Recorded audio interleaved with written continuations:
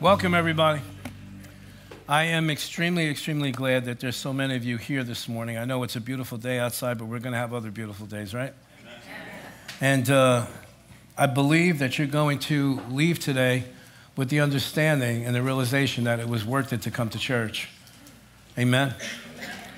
Today, in this weekend, we are commemorating and celebrating an extremely important event that took place in the early church in this very infant stage.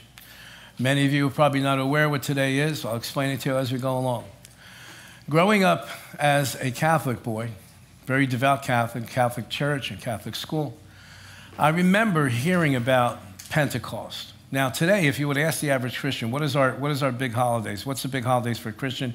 Everybody would say, well, it's Christmas and Easter. Okay, the early church didn't start celebrating Christmas till about 350 years after the event took place. If you were to ask a person during Paul's time, what were the big holidays for Christians, for believers to celebrate, they would have said the resurrection and Pentecost. Today is the day that the church world marks Pentecost Sunday. And what is that all about? I'm going to explain it to you. Now, the word Pentecost comes from the Greek language. Penta or penita is the Greek word for 50. Pentecost is the 50th day after the Passover. We would say it's the 50th day after the resurrection, okay? This holiday is not only being celebrated by the Christian church, actually it's really more celebrated by Judaism. This day, the Jewish communities all over the world are celebrating what they call Shavuot, which is the holiday commemorating when Moses was given the Ten Commandments on Mount Sinai. You remember the story, Moses? You remember Charlton Heston, the movie, fire, Pharaoh, the whole bit. Okay. So this is the day that on the church calendar celebrates Pentecost, the coming of the Holy Spirit upon the church, which happened on the day when the Jewish world was celebrating this commemoration of Moses receiving the Ten Commandments. We're going to talk about it a little bit today because it's extremely important.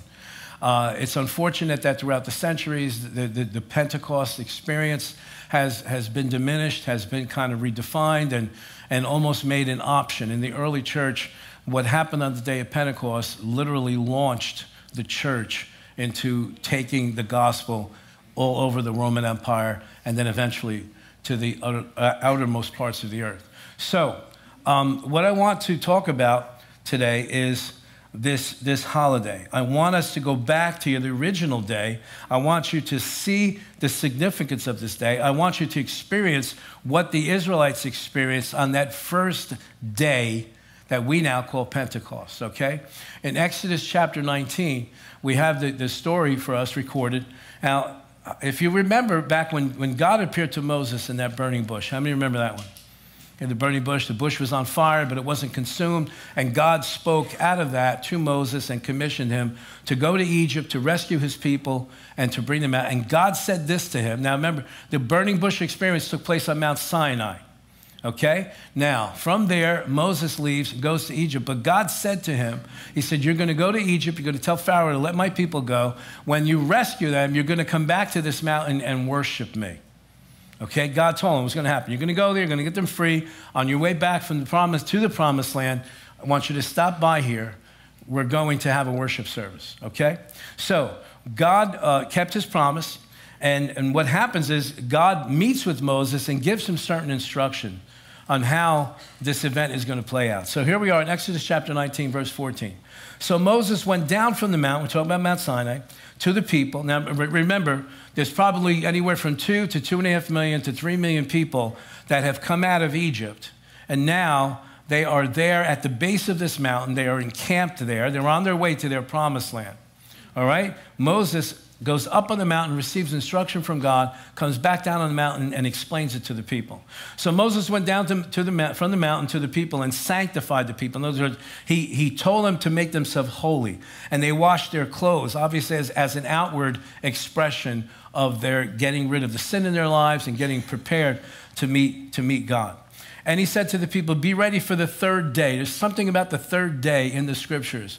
There's something about God always promises specific things that are going to happen after 3 days, and this is one of them. So they've got 3 days to prepare. And then it came to pass on the third day, in the morning, that there were thunderings and lightnings and a thick cloud on the mountain. Now imagine you're there. You're one of these millions that have gathered, and you're at the base of this mountain, and you see this, and the mountain there's lightning flashing from it. There's fire coming down on it. There's smoke covering this mountain. And now in the background, there's a trumpet sound. And it's not a trumpet that's being blown by some human being. This is something that's coming from heaven. This is a spectacular event. And the sound of the trumpet was very loud, so that all the people who were in the camp trembled. And Moses brought the people out of the camp to meet with God, and they stood at the foot of the mountain. Now Mount Sinai was completely in smoke, because the Lord had descended upon it in fire. Its smoke ascended like the smoke of a furnace, and the whole mountain quaked greatly. And when the blast of the trumpet sounded long and became louder and louder, Moses spoke, and God answered to him by voice. Then the Lord came down upon Mount Sinai on the top of the mountain, and the Lord called Moses to the top of the mountain, and Moses went up. Moses goes up, and he's going to spend 40 days there. There are 40 days. He's not only going to receive the 10 Commandments, but he's also going to receive, which he later writes down, the entire book of Genesis. The book of Genesis had not been written down yet. It had not been revealed yet how the creation of the universe had taken place.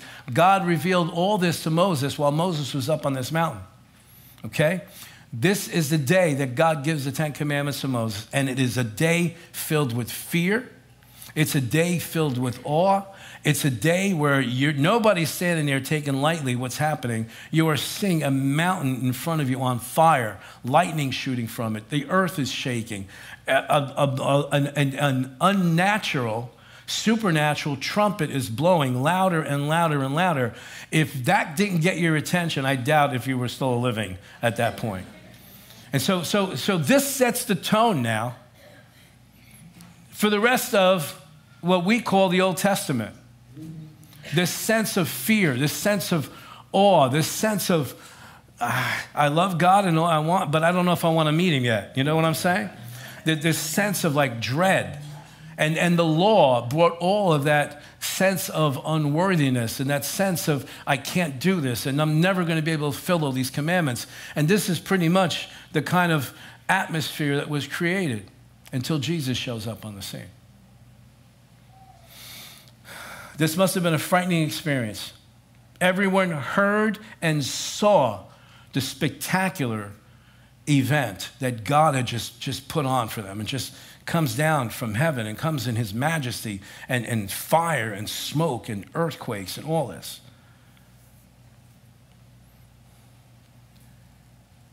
But it pointed to an even more spectacular event that would happen in the future. And that's the event that we're celebrating today. See, the day that Moses received the 10 Commandments, it impacted Israel. The day that the Holy Spirit came to earth on the day of Pentecost impacted the entire world. And God had promised long before that this was going to take place. God had promised that the day was going to come in their future that the Holy Spirit of God would come from heaven and reside on the earth. You see, in the Old Testament, the Holy Spirit would come, and he would come upon an individual. Let's say if you were a king or a priest or a prophet, you would live your life just normal like everybody else, but then every once in a while, whenever, as God willed it, the Holy Spirit could come upon you, and then you would have a message from God to speak. Or the Holy Spirit would come upon the king and give him a strategy to defeat an enemy of Israel. Or the Holy Spirit would come upon a priest, and he would speak on behalf of God. And then once that was done, once the battle was done, once the miracle took place, once the message was given, the Holy Spirit would depart. He would not stay on the individual. Amen? So Jesus shows up on the scene, and in fact, really, John the Baptist shows up on the scene, and the Holy Spirit is upon them, signaling a transition. God is going to be dealing with man in a very different way, okay? So God had promised that this was going to take place. Back in the Old Testament, there is a prophet by the name of Joel who wrote down what God had given him to say to the nation of Israel. And in verse 28 of chapter 2, this is what we have written, that God spoke to this man Joel to tell the Israelites what to expect in the future. Now, this is hundreds of years before Jesus came to the earth. And so the Holy Spirit is telling them, get ready, because this one is coming in the future. And it says, and it shall come to pass afterward. What does afterward mean? After Jesus came to the earth, after he went to the cross, after he rose from the dead, and after he ascended into heaven. signaling that there would be a different way that mankind related to God from that point forward. And here it is. It shall come to pass afterward, God speaking through the prophet, that I will pour out my spirit on all flesh. Now, that doesn't mean a lot to us today, because as believers, as soon as you said, Jesus, come into my life, be my Lord, be my Savior, guess what? The Holy Spirit came right inside your spirit. Amen. But to hear this pronouncement in a day when the Holy Spirit was not poured out on just everyone, that the Holy Spirit was only poured out on certain ones at certain times for a short period of time. This was good news to the people back then. And it shall come to pass afterward that I will pour out my spirit on all flesh. Your sons and your daughters shall prophesy. What does that mean? Your sons and your daughters in their future, he's saying your descendants are going to speak under the inspiration of the Holy Spirit. The power of God will be upon them always. That's good news. Your old men shall dream dreams. Your young men shall see visions. And also on my manservants and on my maidservants, I will pour out my spirit in those days. In other words, we're going to take all the limits off. No longer is it only going to be the king, the priest, the prophet. In other words, all of my people, God says, all of my people will have the Holy Spirit upon them after that day, after Jesus comes to this earth and purchases our salvation. John the Baptist promised this experience of Pentecost. Matthew chapter 3, verse 11. This is what John the Baptist said about Jesus. I indeed baptize you with water unto repentance, but he who is coming after me is mightier than I, whose sandals I'm not worthy to carry. He will baptize you, say this with me nice and loud. He will baptize you with what? The Holy Spirit and fire. Man, what a promise that was made. He said, the one that's coming after me, he said, I'm not even worthy to carry his shoes. He said, but when he comes, he's going to baptize you with the Holy Spirit and with fire. There's going to be power attached to that baptism. Jesus himself promised the same thing about the Holy Spirit. It's recorded for us in John chapter 7, the Gospel of John chapter 7, verse 37. Jesus is at a feast, a major feast in Jerusalem at this time. It's the Feast of Tabernacles, which takes place in the fall. It's September, October. Okay, it's still celebrated to this day. And he goes to Jerusalem, and he's kind of like, if you read the whole thing in context, he's kind of like hanging back. He's in the background. And then on the one particular day, because most Jewish feasts are more than one day. And then there's the days that lead up to the feast, and then there's the principal day of the feast. And so that's what he's saying. What's saying here, what's recorded for us. On the last day, the great day of the feast, Jesus stood and cried out, saying, he's in the temple in Jerusalem, multitudes there, and he cries out and says, if anyone thirsts, let him come to me and drink. For he who believes in me, as the scripture has said, out of his heart, or we could say it this way, out of his innermost being will flow rivers of living water. Just rivers of life just coming out of each individual that believes in Jesus, rivers of living water. But this he spoke concerning the Spirit, whom those believing in him would receive, for the Holy Spirit was not yet given because Jesus was not yet glorified. Okay, a lot of fancy language. This is what it says, okay? This is what Jesus is saying, and then this is what John is saying about what Jesus said. Jesus is in the middle of this feast, and the high point of this particular feast is they would take tons and tons of water up to the Temple Mount. And at a certain point during the day, when this ceremony is taking place, they would release thousands and thousands and thousands of gallons of water, and the water would pour out from the innermost part of the temple, flow out to the outer temple, flow out into the streets of Jerusalem, a perfect symbolic picture of the Holy Spirit just flooding God's people. And while this is happening, Jesus stands up and says, is anybody thirsty? Let him come to me. He says, and out of your innermost being is going to flow rivers, just like this water you see pouring out, just like the Spirit of God is going to pour forth, and it's going to affect everybody's life that you come in contact with. And then John says, this he spoke of the Spirit, who had not yet been given because Jesus had not yet been glorified. What's he saying? Until Jesus went to the cross, until he died on the cross, until he resurrected from the dead, the Holy Spirit could not come to earth to reside. But once Jesus rose from the dead, and once he ascended into heaven, in fact, the last day he spent on earth, we're going to talk about it in Acts chapter 1, he says to the disciples, I'm leaving. He empowers them. He tells them exactly what he expects from them. He tells them, go and make disciples of all nations, baptizing them in the name of the Father, the Son, and the Holy Spirit. He said, I'm going to be with you always. He said, but don't leave Jerusalem until you receive the promise of my Father. That was 40 days after the resurrection. 10 days later, the 50th day, the day of Pentecost, while everybody is going to Israel, to Jerusalem, to the temple, to celebrate this feast, celebrate the giving of the law, the Ten Commandments to Moses. While they're there, something very supernatural happens. In Acts chapter 1, before Jesus left, the disciples very reasonably asked the question, are you now going to restore the kingdom to Israel? Because they knew the Messiah, one of his jobs, one of his missions, one of the whole reason he's coming to earth is to restore David's throne in Jerusalem. This Messiah, this person would come, and he would display tremendous miraculous powers. And he would reunite the nation of Israel, and he would kick out all the foreigners. They believed he was going to kick out all the Romans, and that Israel would be a free nation once again, a free kingdom. But they forgot that Jesus had been telling them, I'm going away, I'm coming back. I'm going away, but I'm coming back. They thought it was going to happen instantaneously. They didn't realize that there was going to be, at least that we know of, a 2,000-year gap between the time he left and the time he will return. And there's many reasons why I say 2,000 years. I'm not just throwing numbers out there. We are at the very end of those 2,000 years. We are at the very end of that time period.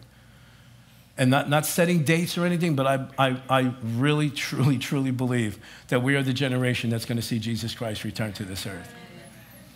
But he said to them, it's not for you to know the times or the seasons which the Father has put in his own authority. Look at verse 8. Acts chapter 1, verse 8. But you shall receive what? Power. That sounded real powerful. But you shall receive power. When? He said, when the Holy Spirit has come upon you. He said, and that power is going to be for this reason, for you to be my witnesses in Jerusalem, Judea, and Samaria, and all over the earth. So he said to them, basically what he's saying to them is this, you're born again, because remember they got born again on Easter Sunday night. You remember Easter Sunday night? They're in the room, they're all together, they're frightened, they believe that the Jews are going to come after them next, they're going to crucify him. Crucify them just like they crucified him. So they're scared, and that night, Jesus walks into the midst of them, just walks right through the wall, and here he is. And he says, peace be unto you. Shalom aleichem. He's peace be unto you. And then he does something very unusual that had not been seen on the earth since the days of Genesis. He breathes on them and says, receive the Holy Spirit, just like God breathed into Adam's nostrils and Adam became alive. The life of God was once again imparted into human beings. So they already got the Holy Spirit that night. He said, receive the Holy Spirit. But now he's telling them, wait a second. I'm leaving. I don't want you guys doing anything until you receive the promise of my Father. So they were born again, but he did not consider them equipped enough to go out and do the work of the ministry yet. He said, wait until the Holy Spirit comes. He said, when he comes, you're going to have power like you never had before. That was 40 days after Easter. If you grew up in the Catholic Church, we called it Ascension Thursday. 10 days later from that Thursday is Pentecost Sunday. 10 days later, as they went to the temple to observe the services of Shavuot, all of a sudden something very supernatural happens. Acts chapter 2, verse 1.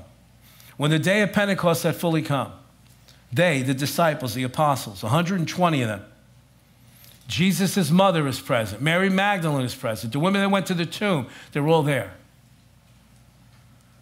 They were all with one accord in one place, and suddenly there came a sound from heaven. What happened back at Mount Sinai? Smoke, lightning, fire, shaking of the earth. And suddenly there came from heaven a sound of a rushing mighty wind, and it filled the whole house where they were sitting. Then there appeared to them divided tongues as of fire, And one sat upon each one of them. And they were all filled with the Holy Spirit, and they began to speak with other tongues as the Spirit gave them utterance. I'm going to read that again. I want you to pay very close attention. And they were, how many were filled? All. How many? All were filled with the Holy Spirit and began to speak with other tongues as the Spirit gave them utterance. The Holy Spirit came upon them. They were already born again. They're already going to heaven. But now Jesus had told them about the secondary experience that was reserved for believers. Amen. And it is reserved for believers even today. And there were dwelling in Jerusalem Jews, devout men from every nation under heaven. Why? Because on this particular feast, God had commanded everybody needs to come to Jerusalem to celebrate this feast. And so there's hundreds of thousands, possibly the historian Josephus said that during Passover and Pentecost, upwards of a million people or more would come to Jerusalem. They'd camp out for miles around to be there for this feast. And so they're all there. Why? Because it's the day of Pentecost. They're there in the morning. They're there to celebrate this thing. And what happens? This event takes place. This supernatural sweeping from heaven. This mighty rushing wind. And then they perceive this flames of fire on all 120. And all 120 are filled with the Holy Spirit and began to speak in this supernatural language. And people from all over the Mediterranean world are there, all over the Roman Empire, all over the Middle East. And watch what happens here. And they were all amazed because everyone heard them speak in their own language. They were all amazed and marveled and said to one another, look, are not all these who speak Galileans? Okay, and that was, in our terms today, we would say, aren't they country bumpkins? Aren't they hicks? Aren't they from out in the boonies? They recognized they were uneducated people. And they said, how could this be? Every one of us are hearing in our own languages them praising God, a supernatural event that changed mankind. And unfortunately, it's gotten buried. Think about this. On the day that Moses received the law, fear came upon all the people and they withdrew from God's presence. God even said, don't tell them not to touch the mountain. If they touch the mountain, they're going to die. Fear comes upon the people. On the day of Pentecost, the love of God was shed abroad in their hearts by the Holy Spirit, and they were drawn to Jesus as their Savior. On the day Moses received the law, 3,000 people died because they worshiped the golden calf. You can go find that in Exodus chapter 32. On the day of Pentecost, 3,000 people received everlasting life because they came to know the Savior. You can find that in Acts chapter 2. On the day Moses received the law, the people saw and heard a spectacular display of lightning and fire on the mountain. On the day of Pentecost, the people saw tongues of fire on the disciples and the apostles and heard them speak in unknown supernatural languages. Some of the common questions that get asked about this baptism in the Holy Spirit, which is what Pentecost is all about. It's about the people of God, the disciples, the apostles, the multitude that stayed with him. It's about them receiving an empowerment outside of themselves to live the life that God called us to. For them to be able to work miracles. You don't see any evidence of miracles in the early church until after this baptism in the Holy Spirit. And then we see them working miracles just like Jesus did when he was alive. Common questions. How do we know that a person has received the baptism? Their experience will be the same as in the book of Acts. There is no indication that a person received anything else. They spoke in supernatural languages. The Bible refers to this as unknown tongues. In Acts chapter 10, we see this pattern following through. It's not like because some people have been taught, well, that was a one-time experience. It never happened after that. That's not true. It is a pattern in the early church. We see it over and over again in the book of Acts. In Acts chapter 10, Peter, under the guidance and the leading of the Holy Spirit, goes to the house of a Roman official. His name is Cornelius. He's told, go preach the gospel there. Cornelius gathers his entire household. He's a Roman official in the army. He gathers all his servants. He gathers all his family. He gathers, I guess, the soldiers that were close to him. And there was a whole group of people there when Peter comes. Peter begins to preach salvation and preach about Jesus. And verse 44 says, while Peter was still speaking these words, look at this, the Holy Spirit fell upon all those who heard the word, and those of the circumcision. In other words, the Jewish believers were astonished that came with Peter, because they saw that the gift of the Holy Spirit had been poured out on the Gentiles also, for they heard them speak with tongues and magnify God. So what happened? They got born again, and they got baptized in the Holy Spirit. Just natural to follow through. It's unfortunate how the church throughout the ages has made it optional.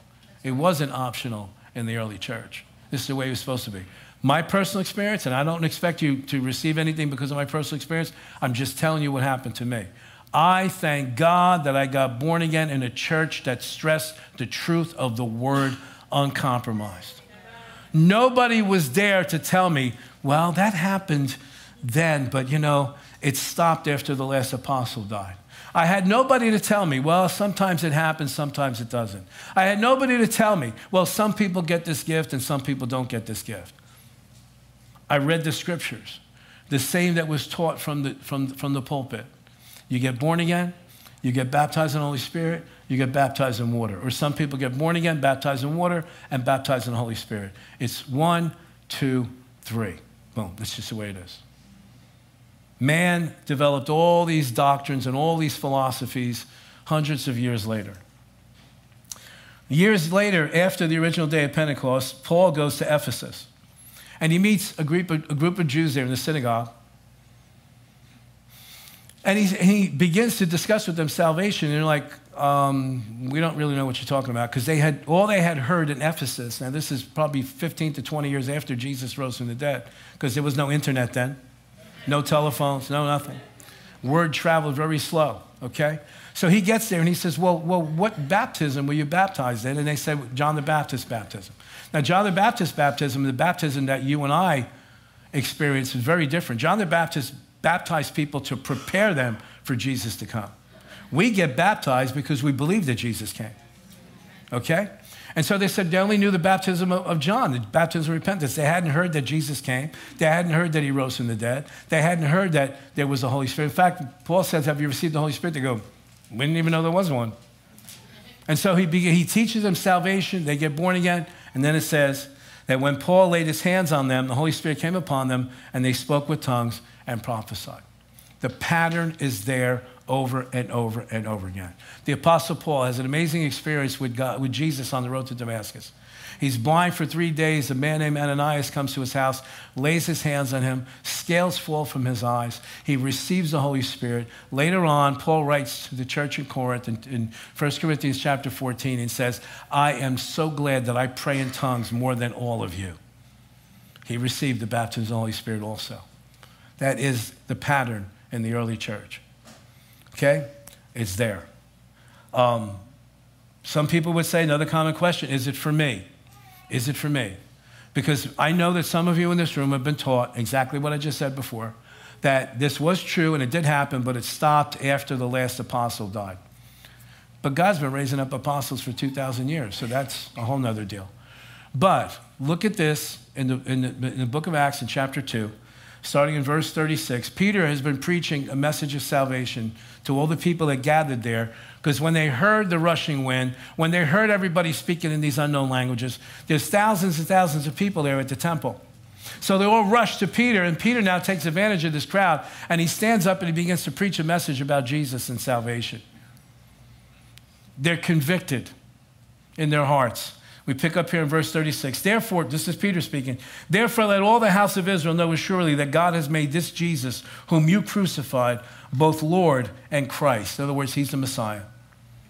Now, when they heard this, they were cut to the heart and said to Peter and to the rest of the apostles, men and brethren, what shall we do? And Peter said to them, repent and let every one of you be baptized in the name of Jesus Christ for the remission of sins. That's water baptism. And you shall receive the what? The gift of the Holy Spirit. Look at verse 39. For the promise is to you and to your children and to all who are afar off, as many as the Lord our God will call. Has God stopped calling people? No. Then the promise of the Holy Spirit is for us today, just like it was then. I hope you're catching this. I hope you're catching this. Another question. Do we need to tarry I hate that word. It sounds so religious. But the truth is, Jesus told the original disciples the first time, wait. King James says, tarry in Jerusalem until you receive the promise of my Father. So there was a doctrine that developed in the churches, and unfortunately even in the Pentecostal churches, that you had to tarry, you had to wait. And so they would have tarrying services and sometimes stay there 6, 7, 8 hours, people crying all over the altar, begging God to do something that he did 2,000 years before. You don't have to wait. We have no evidence of anybody in the scriptures having to wait. They got born again, they got baptized in water, they got baptized in the Holy Spirit. You don't have to wait. Is it for you? Yes, it is for you. You don't need to wait. They waited one time in Jerusalem. The Holy Spirit came to earth. There's no reason to wait anymore. He's here. He's here. He's here. So where is he? He's here. But you don't have to go to a temple in Jerusalem to experience him. Where is the Holy Spirit? Where does he reside today? In us. Paul said, know you not that you're the temples of the Holy Ghost, the Holy Spirit. So I'm going to wrap this up. I want to remind you of a couple things. Remember that Jesus said those who believed in him should receive the Holy Spirit. John chapter 7. Remember that it belongs to all those who are already born again. Okay? It's a secondary experience after salvation. Not better than, not less than. It's secondary. You experience being born again first, and then, excuse me, then the baptism of the Holy Spirit. Remember that is the next step in your life with God, to those of you that are already born again. And remember that the baptism of the Holy Spirit equips us to live on earth. That's the most important thing for you to remember. Jesus made it very clear to the disciples. After they got born again, they're ready for heaven. Thank you. They're ready for heaven. But he said to them, I don't want you to leave Jerusalem until you receive this promise of my Father. Listen, I need you to take this very, very seriously. You are born again, you are prepared for heaven. But until you receive the baptism of the Holy Spirit, you are not prepared for earth. Listen, maybe I can explain it this way. When we were all sinners, let me take a drink. Before you got born again, you were very comfortable here on this earth, yes? Yeah, because we're all sinners. Before we're born again, we got no problem going to the darkest, most degenerate places in life. We're comfortable. Why? Because this is our world. But how many remember the first time you walked into a church that was born again? And you went, oh man, something's weird here. I did. You know why? Because you stepped into a different kingdom. You were very, very, very, very comfortable in that other kingdom, in the kingdom of darkness, because that's how we're born.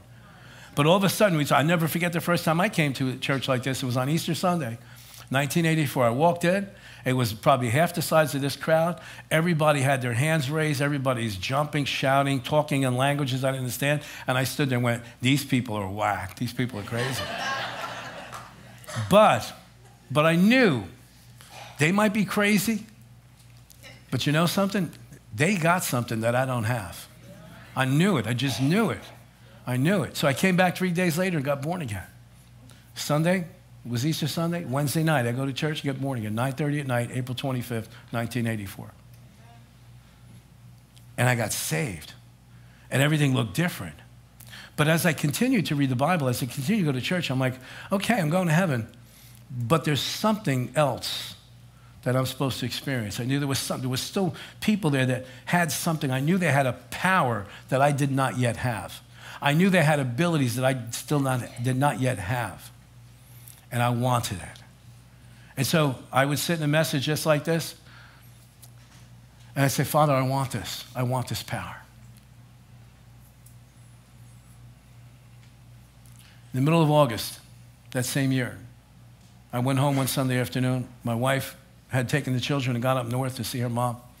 And I was in the house by myself. And I went into our family room, and I raised my hands up. I said, Father, I hear all this thing about this baptism of the Holy Spirit. I don't know 100% about it, but I know this. If this is something you want me to have, and I believe it is, I see that the people in the book of Acts, they got born again, and then they received this baptism of the Holy Spirit, and I see them working all kinds of miracles. I hear people in church praying in a language, praying. They have a language to pray with that the devil can't interfere with because he doesn't know what you're saying. But God does. I said, Father, I want this. I'll never forget. It was a Sunday afternoon in the middle of August.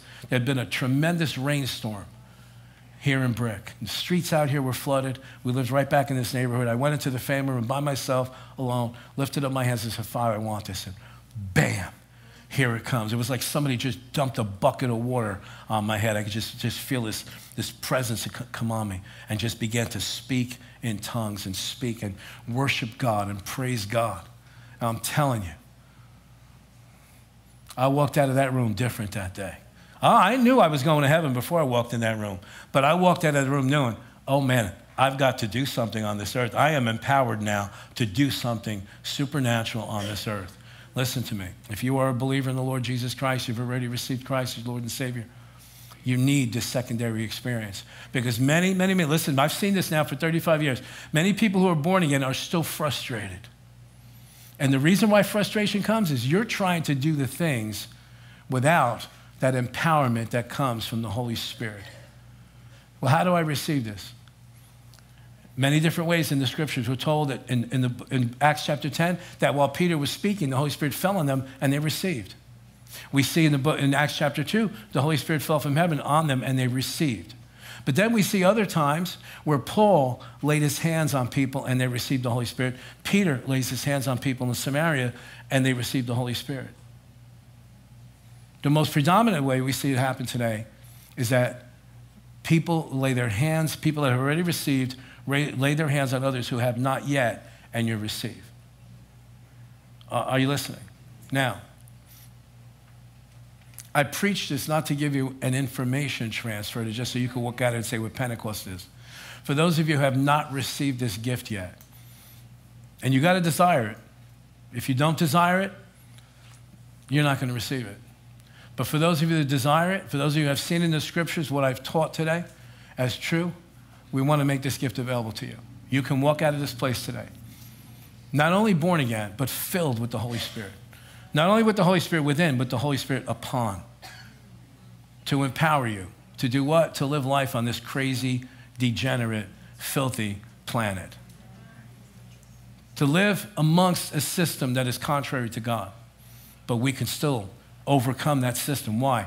Because greater is He that's in us than he that's in this world. If you want to receive that gift of the Holy Spirit, come on up. Come up now. Come up now. Come up now. Prayer team, come up here.